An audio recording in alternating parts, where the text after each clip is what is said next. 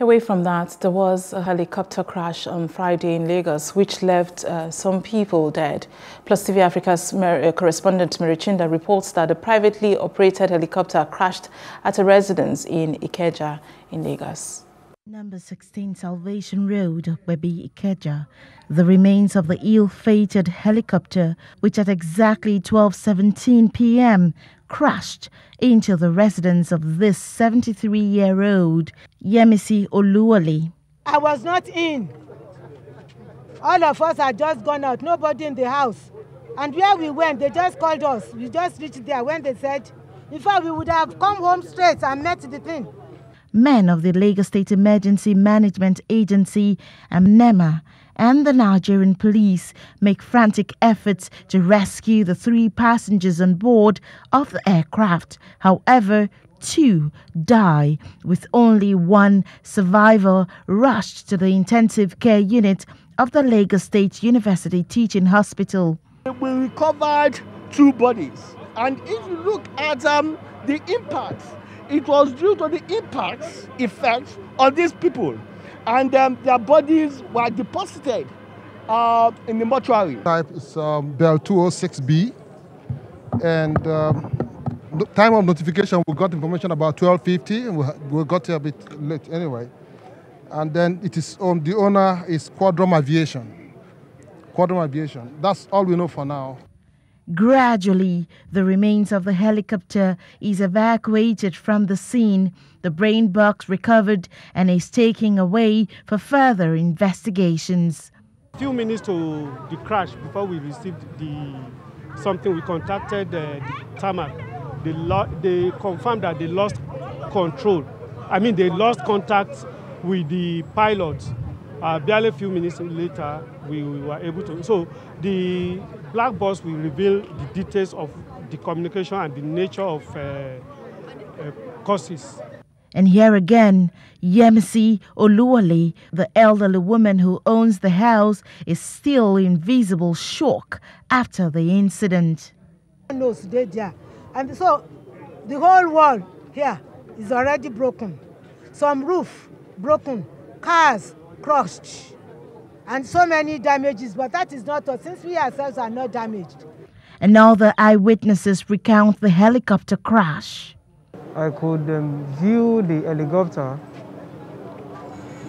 coming from a distance. So the pilot tried his best, but at the spot he was unable to control it further. Then the thing stopped and it fell down. As evacuation intensifies, the government assures Lagosians of their safety despite the crash. We appeal to the people of Lagos State to remain calm, cool, and collected. And it's 4 hours after the helicopter crash right here at this residence. Things are beginning to pick up and return to normal on this Salvation Road. But as the hours tick into the night, the common emotion here for residents is that of fear. From the helicopter crash scene right here in Lagos, Nigeria, Mary Chinda reporting for Plus TV Africa. Mary, thank you for that earlier report. And still on that matter, the Accident Investigation Bureau on Friday confirmed the death of a 3rd person from the helicopter crash in Lagos. The Lagos State Emergency Agency had earlier confirmed that 2 persons died in the accident. LASEMA Chief Femi Osayintolu said the 3rd victim had been rushed to the Lagos State Teaching Hospital for treatment. A spokesperson for the AIB, Tunji Oketumbi, confirmed that the victim didn't recover from injuries sustained and died later on Friday. All 3 victims were on board the helicopter before it crashed. No one on ground was hurt, according to LASEMA officials. The helicopter, a Bell 206 with registration number 5NBQW, belonged to Quorum Aviation. It was traveling in from Port Harcourt, the Rivers State capital, with 2 crew members and a passenger before it crashed into a residential building in the Okpebi area of Lagos on Friday. Joining us now via Zoom is Tunji Oketumbi, who is the General Manager, Public Affairs Accident Investigation Bureau. Good to have you, sir. Good morning. Yeah, good morning. Thank you for being with us this morning. Quite an unfortunate incident yesterday. Apart from the black bus being found, what other information is available? What more do you know? Right now, investigation is still ongoing. When we have preliminary reports, we have factual information about the occurrence. Just like you said, we lost the person yesterday. So in all, we have 3 fatalities in that occurrence.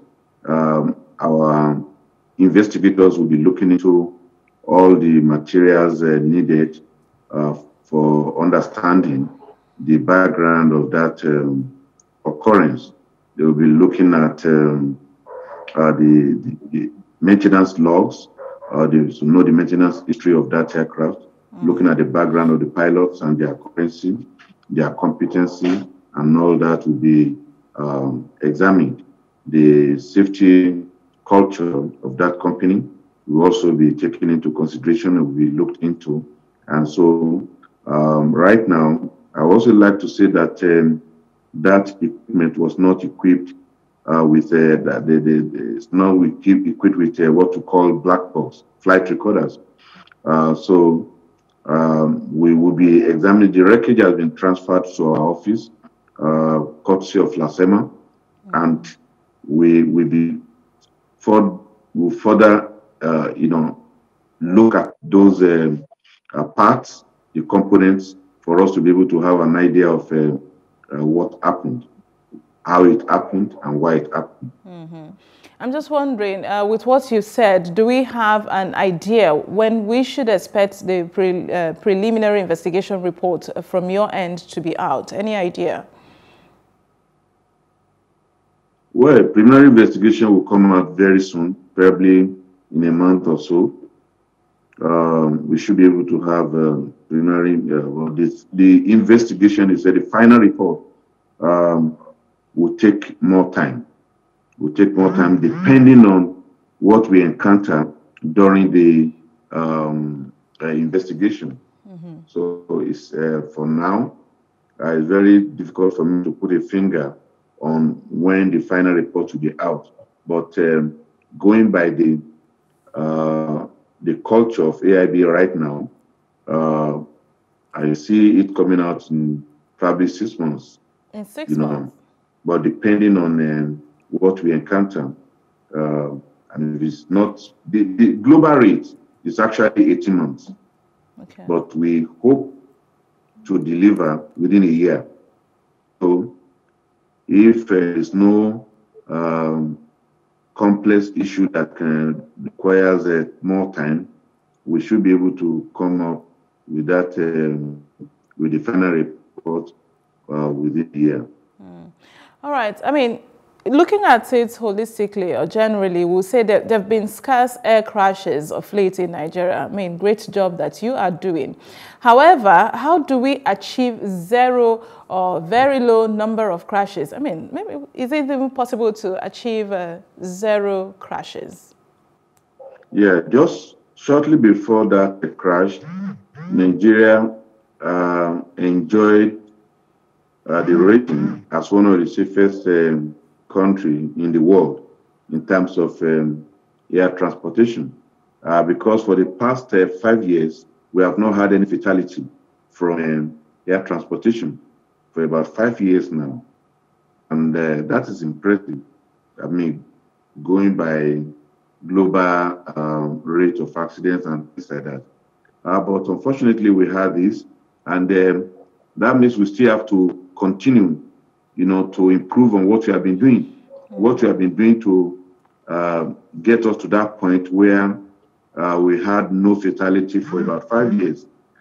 We still continue to do it. However, let me say that there's no environment where you have a 0 accident, but that's what we aspire, which we aspire. We want to have a situation where there's no accident at all. However, all of that do happen once in a while, maybe outside the control of the agencies responsible for ensuring safety and all other people that are associated with that. However, we will continue to ensure that we have zero accidents. Both the regulatory body, the investigation body, and the airlines and all other people that are associated with flight operations work day and night to ensure that there is no accident. However, it's unfortunate we have had a destruction and a dent on that record. I mean, yeah, and if we stay on helicopter crashes a bit more, I'm just wondering, what are the recommendations on scrutinizing pilots who, fly these choppers? Are there measures, and what will be the recommendations? Well, I know that after investigating an accident like this, or any serious incident, we normally come up with safety recommendations. Safety recommendations normally come after an investigation. When the report is out, it will normally come with safety recommendations to the regulatory body to address to the airline, particular airline, and generally to to all other airlines too. So, or to the manufacturer of the aircraft. So that's why we don't know exactly what happened right now. So we cannot blame the pilot for now, and in any case, our investigation is not to apportion blame. It is to identify the circumstances leading to an occurrence and then make the recommendations that can prevent future recurrence of similar events. But I can tell you, pilots are being put under serious oversight by the Nigerian Civil Aviation Authority. However, we may not know what has happened for now, but we definitely know what has happened. And if there are lapses here and there, our responsibility as an investigation body is to make safety accidents happen when there is a link. When there is a break in the chain. So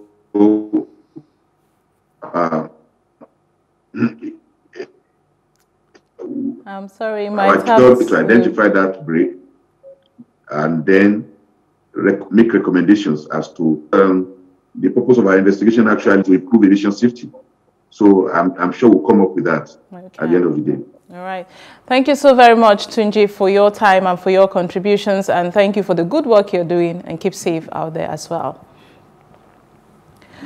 President Muhammadu Buhari on Friday commiserated with friends and relatives of victims of the helicopter crash in the Okpebi area of Lagos State.